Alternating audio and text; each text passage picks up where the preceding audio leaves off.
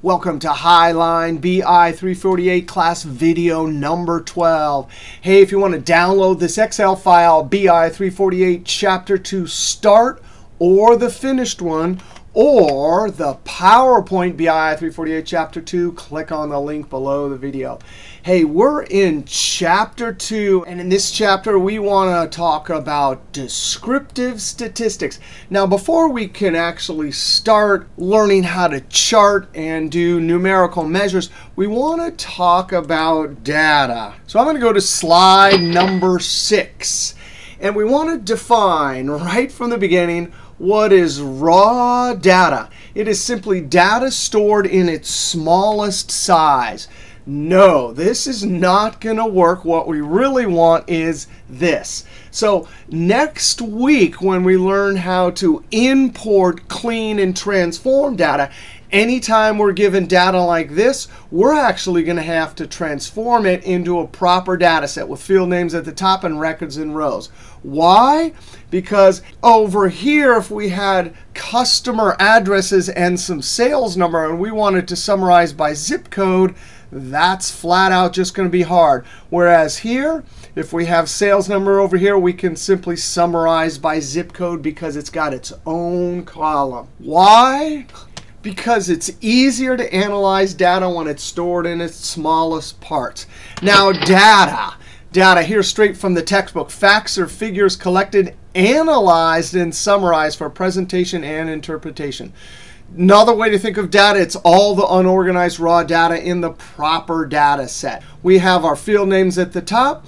Each record or observation has 4 bits of raw data. Now, before we go on to define a proper data set, I actually want to go over to Excel and talk about data types and default alignment in Excel. And we're going to jump over to Excel for this. We're on the sheet Excel data types. And it's very important to know in Excel, we do not have as many data types as most database systems, or even a feature in Excel called Power Pivot.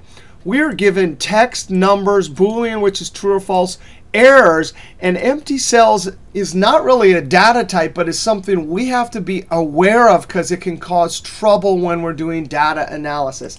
Now, if I have text like Excel, the default alignment is to the left. If I have a number, the default alignment is to the right. If I have a Boolean like true or false, it's always going to be capitalized in center. If I have an error, it's always going to be centered. And finally, there's an empty cell. Now, this is important, especially these two right here, because we are dealing with data, and we're going to import data into Excel all the time, right? So here we simply want to add Alt equals, and I'm going to redirect it so I don't have that empty cell right there, and enter. No problem. The sum function is programmed to understand numbers and add them. But over here, Alt equals, it didn't even see these as numbers. If I highlight them, not knowing anything about the default alignment in Excel and hit Enter, I'm going to be baffled that I see a 0 here. This is a problem. Many times when we import data, it will be imported as text. Now, Excel really does see this as text, and sometimes when you import data, numbers will be stored as text. But watch this. If I come over here and on the home ribbon and I do left alignment, of course, that's just alignment. It's going to have nothing to do with the fact that those are still numbers. You don't want to left align numbers like that, because then we lose our visual cue that they are in fact numbers. Now I'm going to Control Z. Visual cue, very important. And we'll learn next chapter how to deal with bad data like this and convert it back to proper numbers. Now, why did the sum not add it? Because it's programmed to ignore text. Now, I want to show you a couple other examples. Now, here's a data set, and I want to show you one of the things that often plagues real-world Excel spreadsheets. People love to do this. They love to go up to Home and Alignment and center everything. I cannot tell you how many spreadsheets out there when I'm doing consulting I see, and everything's centered, right? And they email, or you go into their office and you try and track down trouble. What's causing the trouble? Well, here they're baffled because They don't understand why the sum function isn't seeing both of them.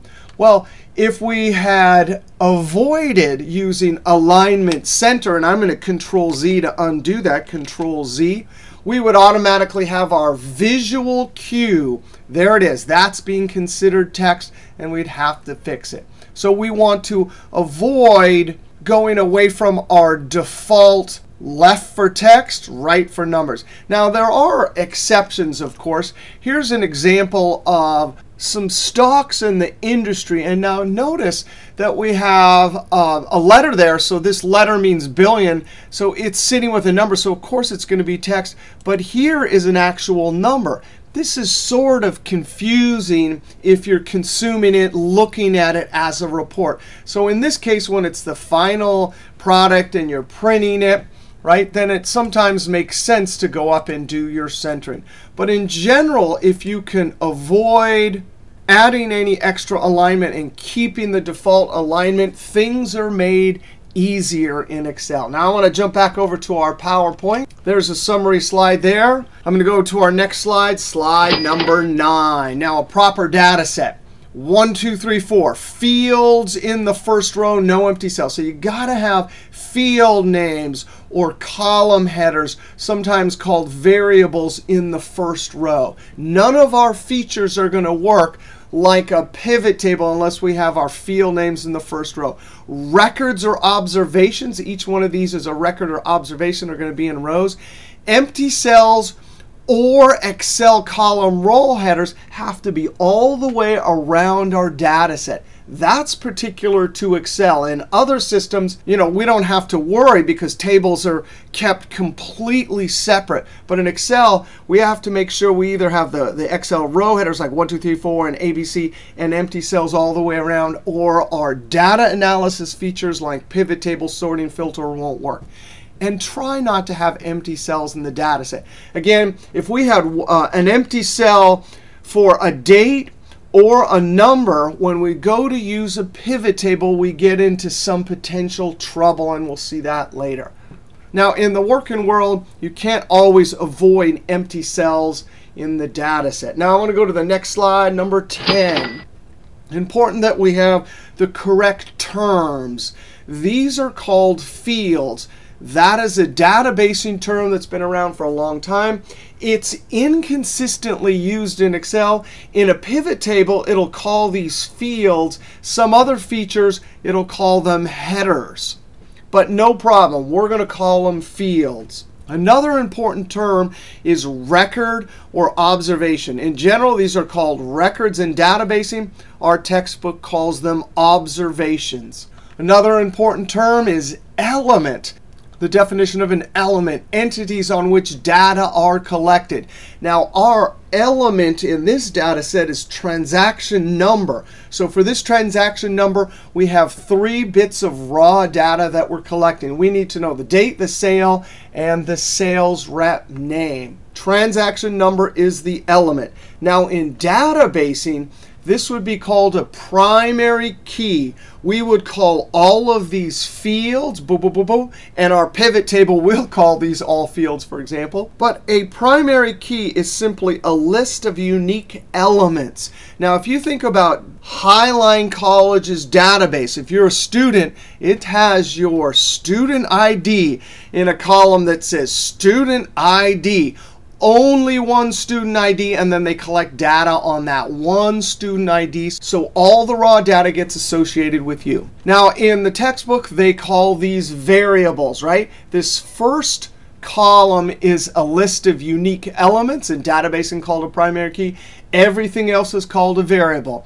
We're pretty much always going to call them fields. That's the databasing term. Now, proper data set. Not all proper data sets for us as data analysts in Excel are going to have a primary key or a list of unique elements. Let's go to slide number 12. That's 2 slides ahead. Here's a proper data set with a primary key or list of unique elements. Boom. No problem. We just saw that one. Let's go to our next slide. This is a proper data set with no primary key, no list of unique elements. This is the kind of data we often get in Excel. And what are we going to do? Well, we can create a unique list of elements By using a pivot table, right? So we took this, dumped it into the pivot table, dragged product down to the row area, and our sales over here. Instantly, we get a unique list from our product column. The pivot table did that for us.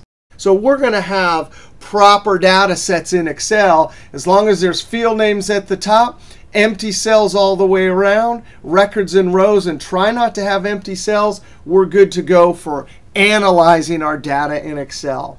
Now I want to go 2 slides ahead to slide 15 and talk about variation. Now, variation in our prerequisite class, Business 210, we talked about all sorts of cool calculations like variation, standard deviation, interquartile range. But variation is very important.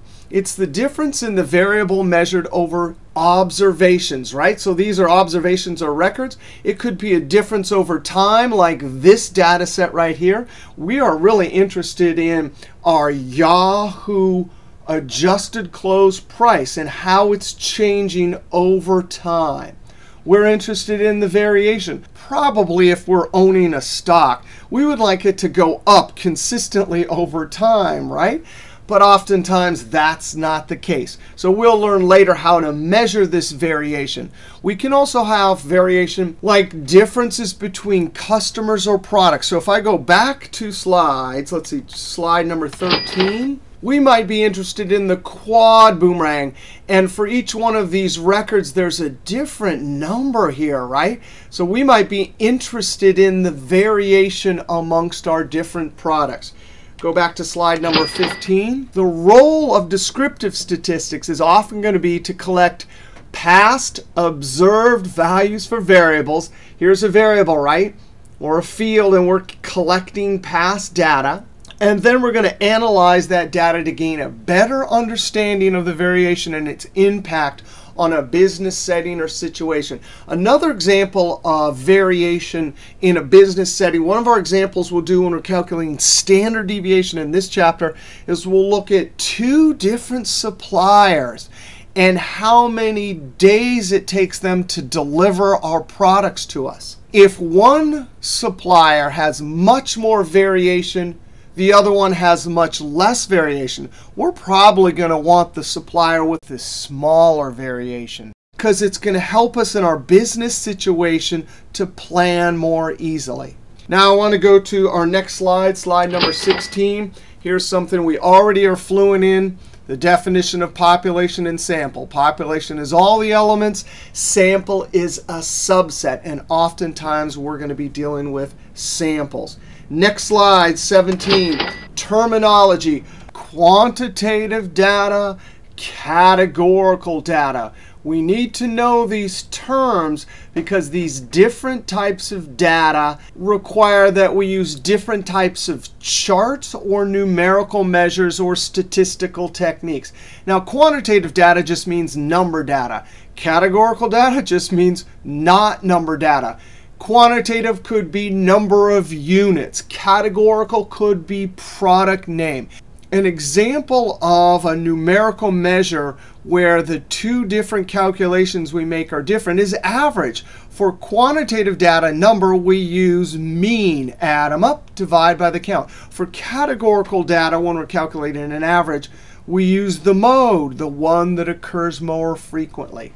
For charting, quantitative, often if we have continuous quantitative data, the chart we would use is a histogram. That's column chart with no gap width. Whereas for categorical data, we need to visually indicate that it's categorical by using a column chart with no gap width. Now, within quantitative, there's discrete, that's counting, 1, 2, 3, and then continuous quantitative data. That means there's no gaps between numbers like weight, time, and money. And the actual number depends on the measurement instrument. Now, this is important because also we'll have different calculations, like in charting. For continuous quantitative data, if we want to visually portray frequency, we're going to use a histogram. But wait a second. If we have discrete, there's actual gaps. So we will use a column chart with gaps. So terminology, very important. Now, last slide, slide number 18. Data terminology, cross-sectional, time series. Quite easy. Cross-sectional means we have several different elements that we're collecting various data points on at the same or near the same point in time. So here we have various stocks in the industry on this particular day. Time series needs no explanation. It means we're collecting data points over time. Here is Yahoo historical price over a long time period. All right, that's it for our introduction to data and data sets and data terminology. Our next video, number 13, we will briefly look at sorting, filtering, and pivot tables for raw data. All right, we'll see you next video.